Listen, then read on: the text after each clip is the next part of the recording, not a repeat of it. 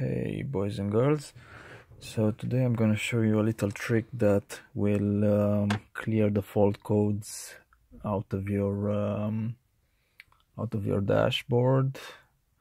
You know, the codes that come up when your airbag is faulty or of course missing. So what we have here is the airbag connector, and in this one I've put a resistor.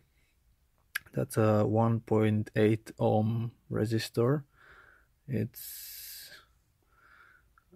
usually the ones that Mercedes use because, well, obviously this is a Mercedes.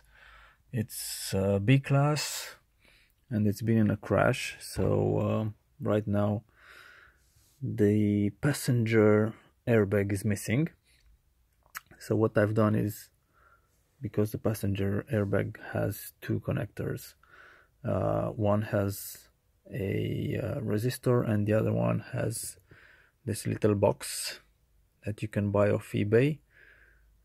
It's about £2, £3, something like that. Right, well, $5 if you're American. And this little thingy simulates the airbag. So it's basically a bunch of resistors and wiring and circuitry. Right, so once you've done this, you need to get yourself a diagnose unit and hook it up, and you can clear the codes and they won't come up again. Of course, this is a temporary solution, so don't leave it like this. Just find an airbag and replace it, because, you know, safety first. Right, so that's it. I'll